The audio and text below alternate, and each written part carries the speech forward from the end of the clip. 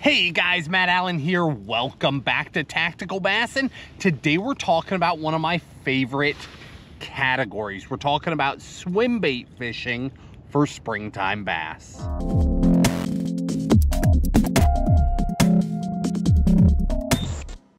I love swim bait fishing, and we're not talking 2.8 Kitex or 4.3 Kitex.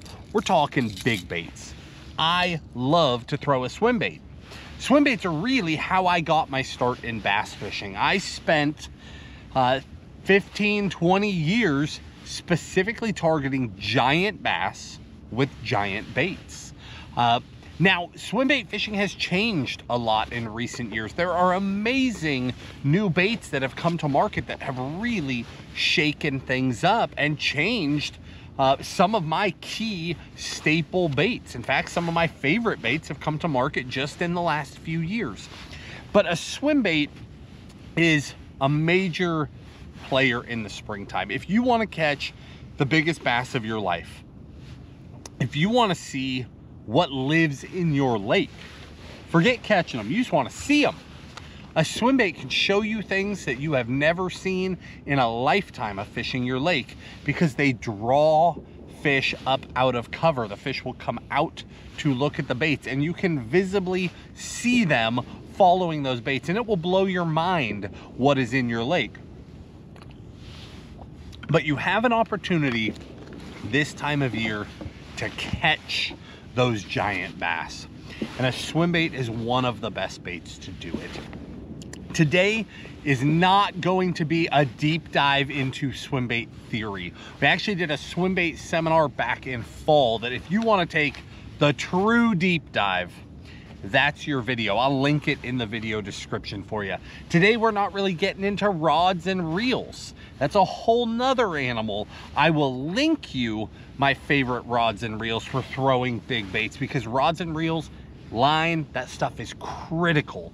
You don't want to spend the money on giant baits, spend the time learning how to fish them effectively, put all that work in, get a giant bite, and then lose that fish because your gear wasn't right. You want to dial it all in so that when you hook the fish of a lifetime on this stuff, you get them. But again, we're not going to go down that rabbit hole today. It'll just be in the video description below the video. Today, we're just specifically talking about some of my personal confidence baits, because I will throw a swim bait as part of my arsenal, not my only thing that I'm throwing, but as part of my arsenal every single day of the spring. I love throwing big baits that much. So I've just broken down some of my key confidence baits here for you, and I'm going to walk you guys through that. You don't need all these baits, okay? There's a few categories. We got glide baits, top water, bluegill type baits, and then soft baits. And soft baits are sort of two categories, and I've got some of my key baits from each of those categories sitting here that I want to show you guys. But again, you don't need all of them. I'll talk about what they're for and how I like to fish them, and if that jives with your lake, with where you fish, then that bait or that category of baits is really something that you should consider. Let's start with soft baits, mainly because we've got an announcement there. We've got some new colors that Tim and I have been working on that I want to show you. But to kick it off, we'll talk about your boot tail style of soft baits, okay? In the spring, I love throwing these soft baits. You can fish them shallow, you can fish them deep, because not all lakes are the same. Some lakes, bass will stage up in 15, 20, 25 feet. We'll be out there fishing creek channel edges, and that's the fish moving up. But other lakes, like the lake I'm on today, bass will be right up in the shallow cover. They'll be on laydowns, they'll be underneath docks, they'll be up on boulders. They're up there to ambush their prey. Soft baits can do both of those things extremely well. To kick it off, I've got to start with the mag draft, okay? Because this is one of the main baits that I throw in the spring. The 6-inch mag draft is by far the most universal of the soft baits. I could throw that bait every single day, and I've got confidence to catch big largemouth, big smallmouth, big spotted bass. They all eat that thing, and you can throw it on regular tackle. You don't even need a dedicated swim bait rod to throw the 6-inch mag draft. That said, this is the time of year where the 8-inch mag draft is the deal. I will always have this thing tied on. In fact, I own multiple rods. Their sole purpose is to throw an 8-inch mag draft. That's how much I like that specific bait. My confidence is so high in this bait. It's remarkable the way it pulls fish and gets them to commit. It's remarkable. In fact, I will even link, hopefully there's room in the description. If there is, I'll link my dedicated mag draft combo because I throw it that much. But the 8-inch is such an overlooked bait. A lot of people are afraid to throw a bigger swim bait. They'll throw a 5, a 6, a 7-inch. But as soon as you get to 8, that's like, it's this line in the sand. But you need to understand that the bigger baits, 8, 10, 12, 14, those baits pull fish from farther. They literally are easier in a lot of situations to get fish to come to an 8 or a 10-inch bait than it is to get them to come to a 6-inch bait. Guys don't realize they're handicapping themselves by throwing the smaller profiles. That one in particular, that 8-inch mag draft, is just that sweet spot. The last few years, each one of us, our fishing styles are constantly changing. The mag draft was not as big of a player for me 3, 4, 5, 6 years ago. It wasn't a player for me at all 10 years ago, but it has just continued to take over and take over and take over and has become one of the key baits in my springtime lineup. So the mag draft, I like to fish that bait up in the water column, slow rolling that thing. I love skipping docks with it. I love fishing it around the edges of cover, getting those fish to come up and out to get it. Now at the other end of the spectrum, we have this guy, Mike Buca, Bull Shad Baits. He partnered up and started building the Baca Burrito.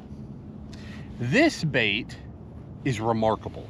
It's a heavier bait, so I can still fish it in like 3 to 5 foot if I'm fast winding it, but I can also fish it in 10, 15, 20, 25 very effectively. Comes in a 5-inch and a 6-inch, and you guys are probably extremely familiar with what Tim and I believe is the best color in this bait.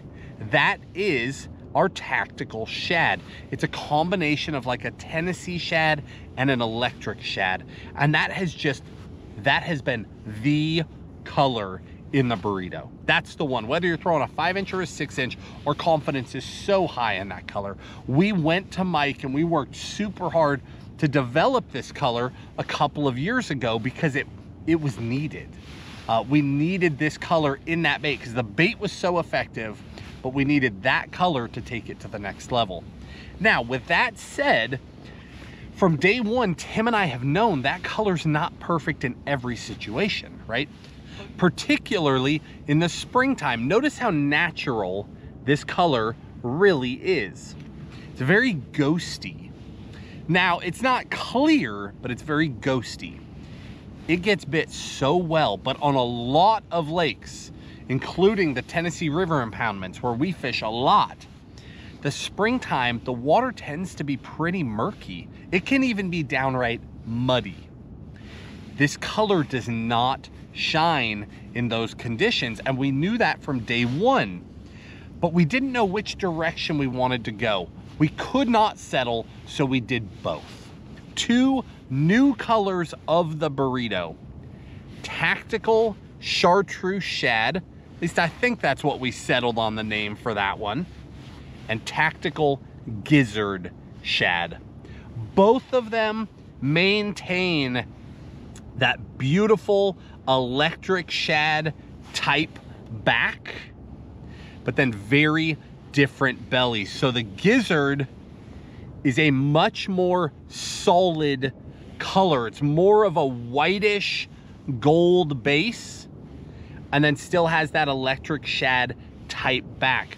So when that water gets murky, they can hone in on this color a lot better in a lot of different situations. It was needed.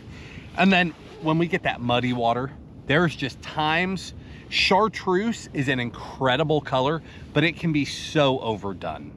It's so easy to ruin a bait with too much chartreuse. The balance is almost impossible. We worked the longest on tactical chartreuse shad. So we maintained that electric type back, but then went to like a lemon lime chartreuse type belly, but it is not overbearing at all. This color is bolder than this color, but it's still very bright overall. Two new colors that pair perfectly in that same family. So we've got the clearest water, that dingier water, and then that dirtier water. And I think those three, the burrito is a magical bait. It's just, it's got it. It being whatever it is, that magic something where some baits just get crushed. It's got it. It gets eaten. It's crazy how good it works. It's a silicone bait, so super durable. Of course, silicone is a lot more expensive to work with, so the price of the baits is higher, but they're way more durable than traditional swim baits. They're fantastic baits. Now, one more in that category is this guy from JSJ, the loose caboose. We've talked about this bait before. In my mind, this bait lands halfway between a burrito and a mag draft.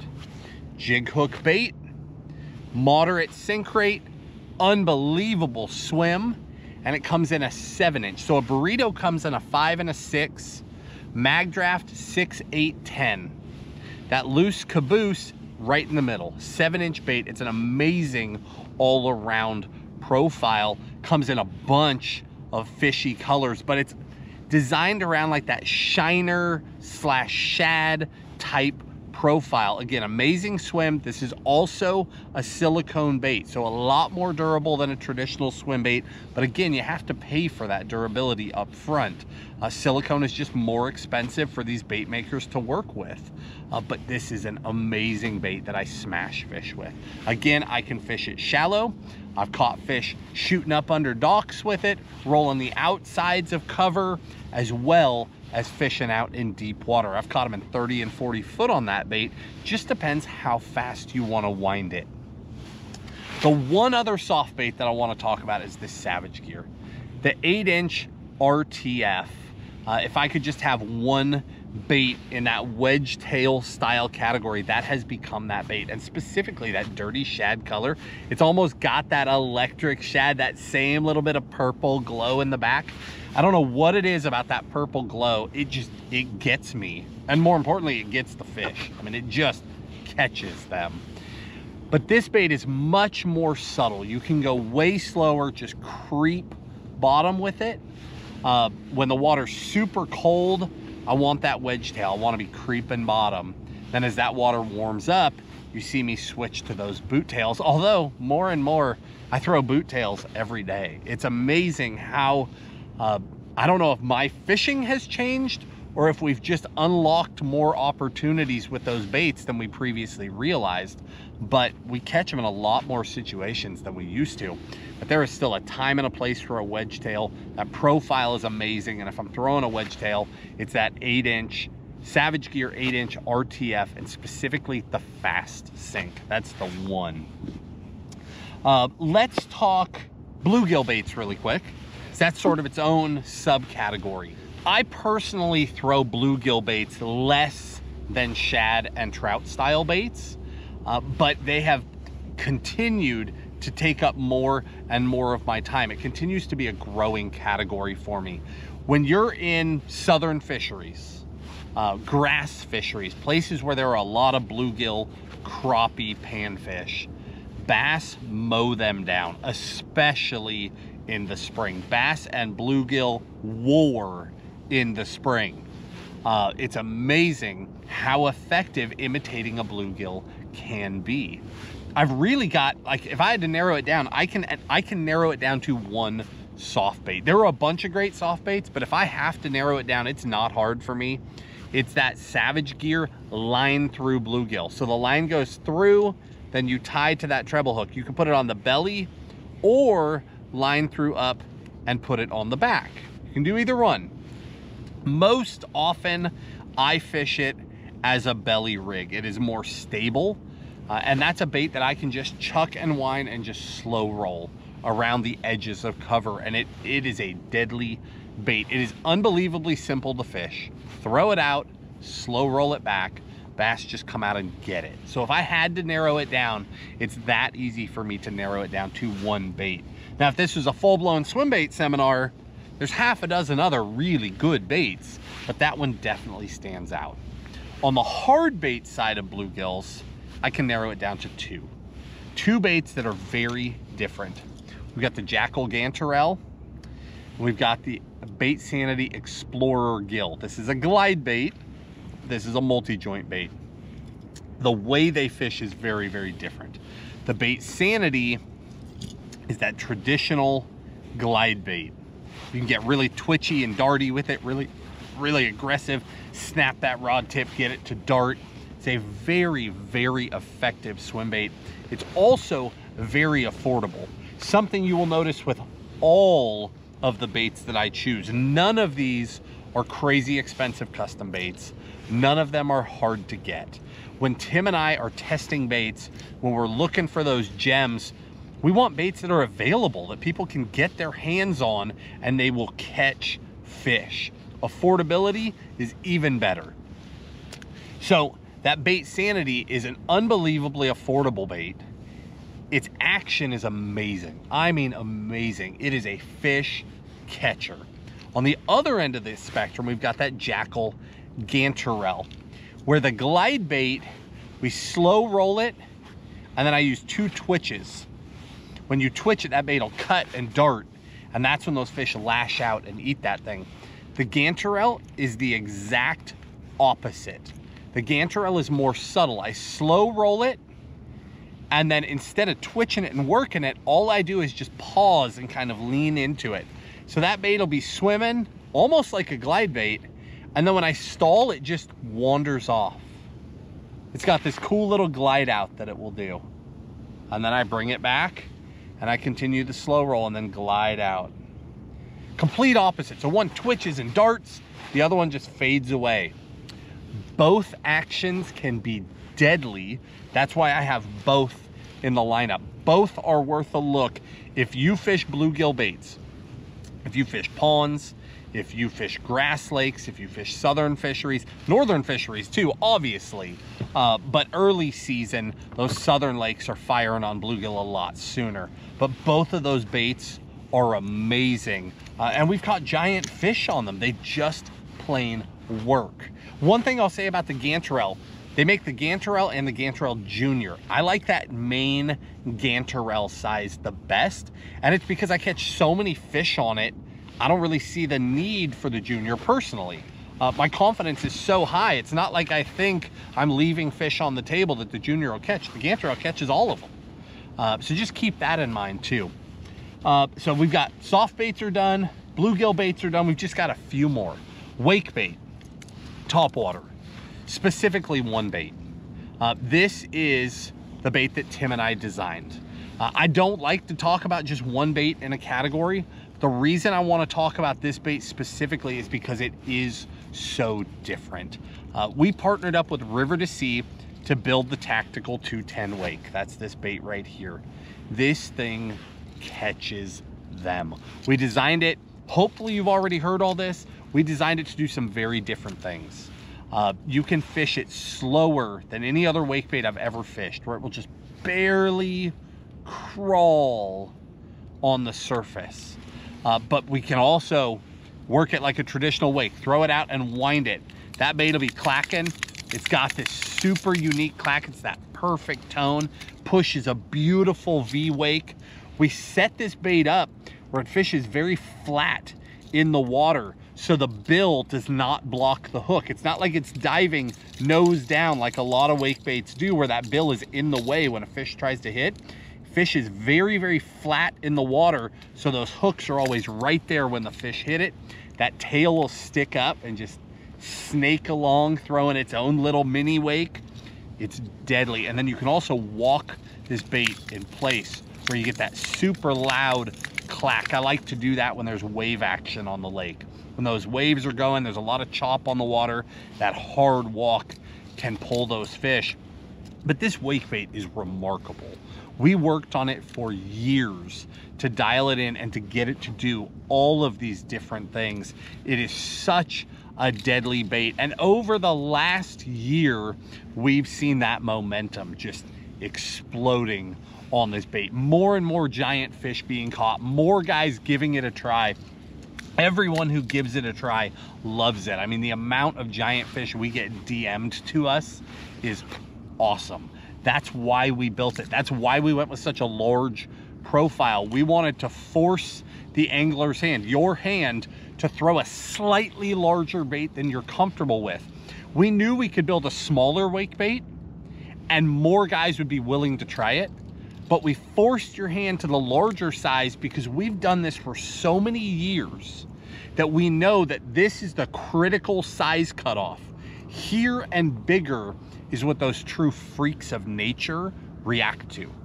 It's very rare that they eat a smaller wake. There's just this magical line where you get bigger than that and all of a sudden the monsters will eat it.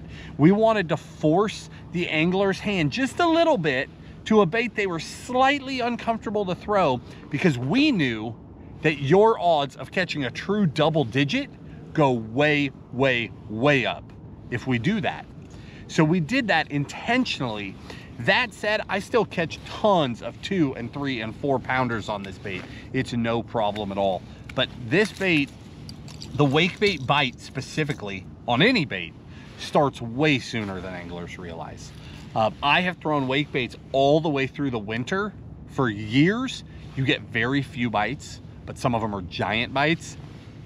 As time goes on, I get lazier. Now I tend to wait until late February, early March before I start adding that back in. But I used to throw it all the way through. I mean, water in the low 40s, pulling fish up to the surface out in deep water just by dead sticking those baits. But come March, that bite is wide open. You can catch monsters on that thing when no one else is throwing it. Last but not least, that brings us to glide baits. The glide bait category is forever changing. There are new baits coming to market. There are old baits falling away, and some of the new baits are amazing. The standby for me continues to be that River to Sea S-Waver 168. This color in particular, we've done so much damage with this over the last year. This is a Tackle Warehouse exclusive color. That's the only place you can get it, but I mean, here on the Tennessee River, I catch so many giants on this thing. It's ridiculous. And again, we'll link the specific colors and everything in the video description. But the S-Waver 168 is a tiny glide bait. It's a cover glide. Fish it right up tight to cover, twitch it, be super aggressive with it. It pulls fish that would otherwise eat a jerk bait, but it also pulls giant fish. I don't know what it is about this particular bait. It's way smaller than what I throw in the other categories, but I just have so much confidence in that particular bait to convert big ones. That said, 2 newer baits in the category that have come out over the last couple of years that are just so deadly, they have to be talked about. You got the Spro Chad Shad, and then you've got the Bait Sanity Chimera Shad. Both of these baits, shad profiles, but very, very different. This one is much smaller. I fish this bait with more of a smoother, I mean, I twitch and work them all, but the Chimera Shad is the one I get the most aggressive with. The Chad Shad is a deadly, deadly bait. When they partnered up with Spro to build this bait, they took it to a whole nother level. They became widely available. People can get them. They're affordable, and they are just plain fish catchers. And then that Chimera Shad, Bait Sanity and Tackle Warehouse partnered up and designed that bait together. So again, that's a Tackle Warehouse exclusive bait, but it's crazy how good it works. I've caught so many fish on it, both largemouth and mega striper. I've caught giants on this thing. It is such a fun bait. On a straight retrieve, it's so aggressive, it's not even funny, just coming through the water. But you can also chop that bait as it's just Super effective bait. Both of those are deadly. I cannot pick a favorite. They're different, and I throw both a ton. And with that, we're gonna wrap it up. I love throwing big baits. Obviously, we're kind of skipping over that entire trout kokanee category this time around. There are less baits in that category, but less of the country throws those profiles. Shad profiles and bluegill profiles represent the bulk of the country, and there are key baits that we throw in those categories that we have so much confidence in. So I just wanted to convey that to you early enough in the season that you can get this stuff right now and go straight to work with it and start catching fish right now. We didn't want this information to be delayed, or if you tried to buy a bait and it took a week and a half to get it, you know, or maybe one was back ordered and you had to wait a couple weeks for it, then you have to wait for your day off. By then that bite's fading on you. We want to get you this information now, because if you get those baits and you go out there and try it, it will work right now, and it will continue to work for an extended period here. You've got a great window of opportunity to catch a truly giant fish on a swim bait. Guys, I hope you enjoyed the video. If you did, hit the like button, subscribe to the channel, and we'll talk to you soon.